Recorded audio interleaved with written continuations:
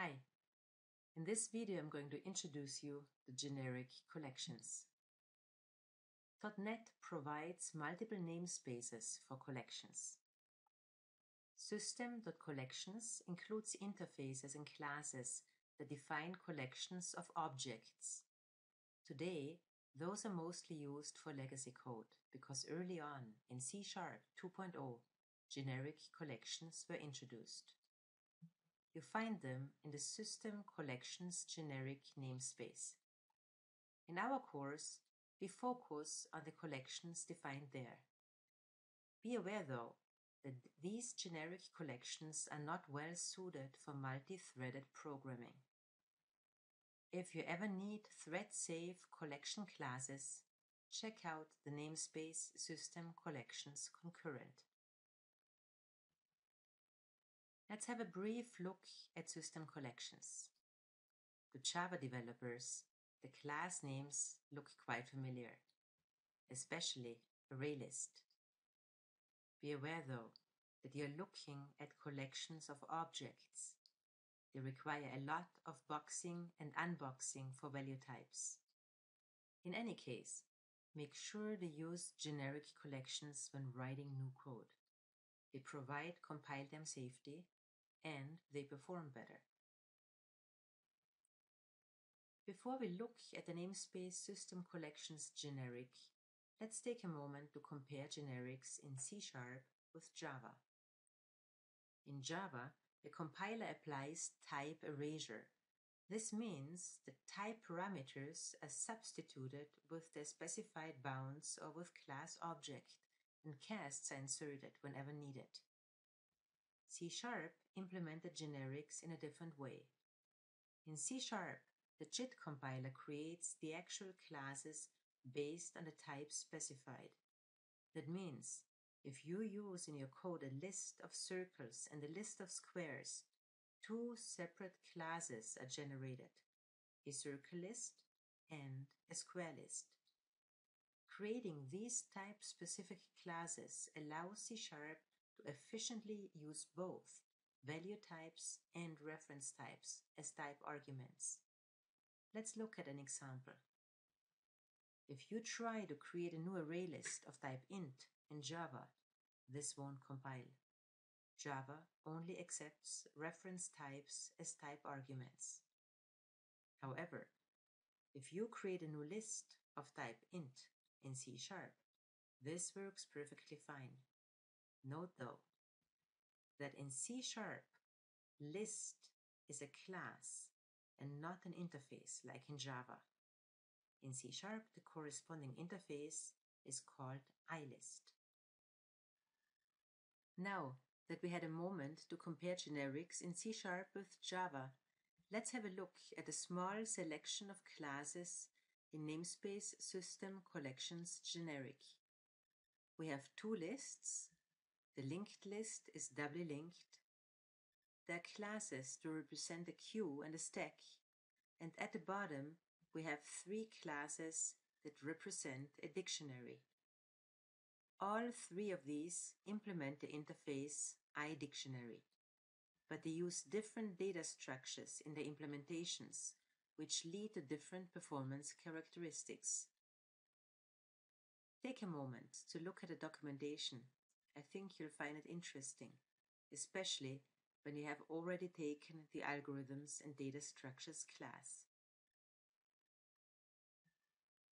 Now we're going to have a look at four common collection interfaces: IEnumerable, ICollection, IList, and IDictionary. IEnumerable has only one method. We'll look at that in a moment. ICollection extends IEnumerable. That means it inherits the method from IEnumerable and it adds its own interface members. IList extends ICollection, and by doing so, it also extends IEnumerable. The same is true for IDictionary. Here we have the four interfaces again, but this time we'll add more detail. The properties we list at the top. and the methods will list at the bottom. Here you can see the interface members of IEnumerable. It is one single method and it is named getEnumerator. ICollection extends IEnumerator, which means it inherits all its members and it adds some additional new ones. IList extends ICollection. It inherits all the ICollection interface members and adds its own ones. IDictionary extends ICollection. Again, it inherits all the ICollection interface members, and again, it adds its own ones. One property that I want to point out in particular is the item property. It enables the user to access a specified element by using an index in rectangular brackets, just like we access elements in an array.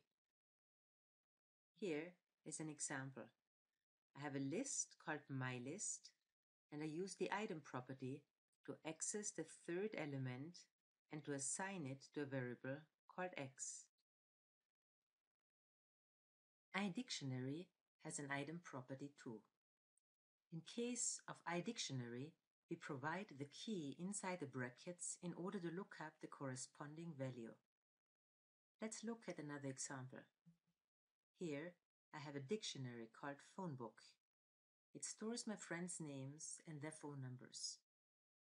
I use the item property to look up Ben's phone number and I assign it to a variable called n.